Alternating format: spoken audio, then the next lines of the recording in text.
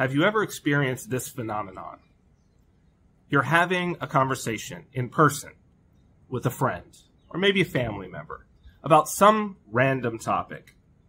And then later on in the day, you get online and let's say maybe you're scrolling through your Facebook feed and you happen to click on a local news story. And when you go to the site that has the local news story, you're served ads for the thing that you had talked about, let's say at lunch with your friend. This has happened to so many people. Almost everyone that I know has had this experience. And every time it happens, they say something like, oh, I think my phone must be listening to me. It must be hearing my conversation through the microphone. I must be being spied on. Well, they're half right. Certainly, your device and the platforms that you are on are listening to you. But it's a lot more disturbing what's actually going on. What it's a signal of is that you are smack dab in the middle of the attention economy. So this is the next part in my attention economy series. If you have not seen the first video, go ahead and jump back and check that out. These videos are meant to be watched in order. If you hear some things in the background, some noise, I'm actually out on my deck. It's sort of beautiful here on the island of Saipan. So we've had a storm come through and you may be listening to the island start to wake up. It's morning time here. So if you hear some things in the background, just so that you know what's going on. So let's talk a little bit about why this is all important. Why the topics that I'm bringing up matter. There is a natural reaction, especially for those of us who may be a little bit older, to say, as a response to some of the topics that I'm bringing up, oh, everything's the same. How is anything different? Nothing has changed. And this is a very normal human response. And I would call it a frog in the pot. Frog in a boiling pot response. So basically the frog in a pot phenomenon is, if you have a pot of boiling water and you throw a frog in there, he'll jump out immediately. It's hot. He notices the change. But if you put a frog in a room temperature water and then slowly heat it up to a boil, he will comfortably sit in there until he's boiled alive. So what has happened, the change that has happened, that has brought us into the attention economy, that has made you a product. Remember, if you're not paying for the service, you are the product. That has made you a product and soon to be something closer to livestock in this system has been a slow boil, a process that is a slow boil. So let's talk about how we got here. That's going to be very important as we move forward. So how do we get to a place? How do we get to a place where the systems that are serving you advertisements have almost a sort of clairvoyance to where they can tell what it is that you are looking to buy and know they're not listening in on your conversation. The microphone is not turned on. Again, it's even crazier than that. So how does this all start?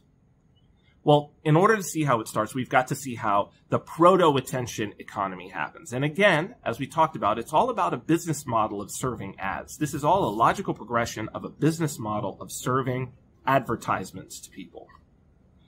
So advertising has been around since we've had mass media, but this particular vein of it, this particular business model that is really fully ad-driven, only comes about with the advent of radio and then television.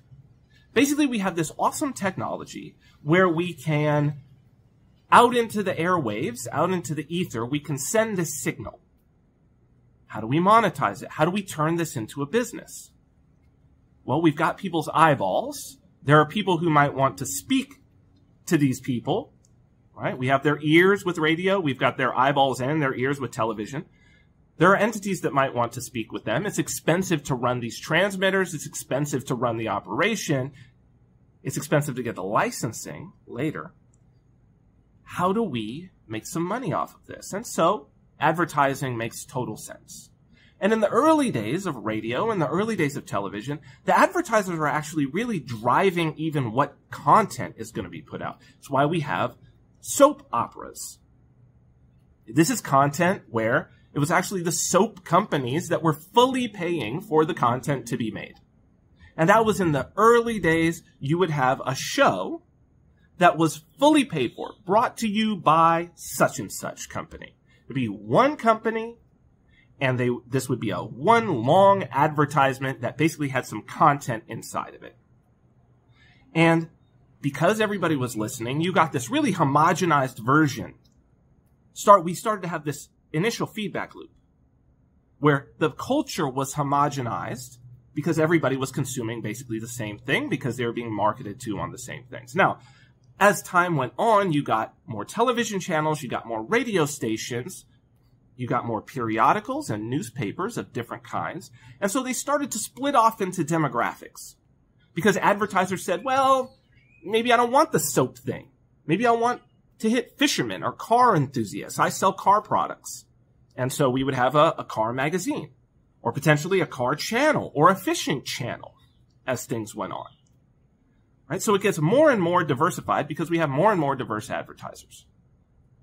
And when I was a kid, man, there were all kinds of magazines of all different kinds, and that's what you would go after. And if you wanted to purchase something, even not a big advertiser, but let's say you wanted a new car, you would go to the Auto Trader, right? And you would purchase that. Purchase an Auto Trader, and you would see all the people who had made ads.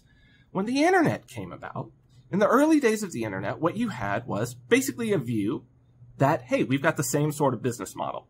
And so if you had a website, let's say like bodybuilding.com, which was a big forum popular in the early days of the web, even in Web 1.0, had millions of people there. If I've got a fitness product, I might buy a banner ad up at the top. Then what we had was we had ad agencies that would start to serve lots of different ads. I would just, if I'm a website owner, I would just say, this is the type of demographic that I have. I'm going to embed some ads, and I would get paid per view, per 1,000 views, or per click, or per action that would happen. Google started to change a lot of this. So when Google comes along, Google figures out that they basically blow up the ad paradigm, where they're going to serve ads and let you buy ads for people who are looking for specific things. AdWords. If I sell bicycles, I could buy against the word bicycle every time that that's served. From there, we move even forward to where it's not just what I'm searching for, but they're also going to start embedding tracking to see what I'm looking at. And this extends now to the point where it's extended to all the things that you're looking at on social media, all of the things that you're looking at in terms of videos, all of the websites that you are visiting. All of these things are there, and it's tracking you. It's seeing so that it can put together, this algorithm is putting together, which we'll talk about in the next video, this algorithm is putting together a profile of you down to the point where the algorithm actually knows what it is that you will be talking to. It can predict what it is that you will be talking about, because where your attention is, what it is that you'll be talking about at lunch with your friend, because it's what you've been thinking about all day, and it's been tracking your attention as you've scrolled and moved around. So we're feeding this in. And if we've reached a point where the machine is more aware of our desires, is more aware of where our attention is than we are, we're in a very dangerous place. So we're going to talk about these algorithms. In the next video, that's what we're going to talk about, is what I will call the algorithm, because it's the idea of the algorithm and where it's come to and our interaction with it. From there, we're going to talk about how this feedback loop is altering our entire world, is altering our culture, and then what artificial intelligence coming online and being able to interact with us within the algorithm actually means. All right. So maybe another day or two, maybe we'll do another video tomorrow. Thanks for checking this out again. If you haven't watched the first video, go back and watch that. I don't know how long this series will be, but thanks for checking it out, and I will see you on the next one.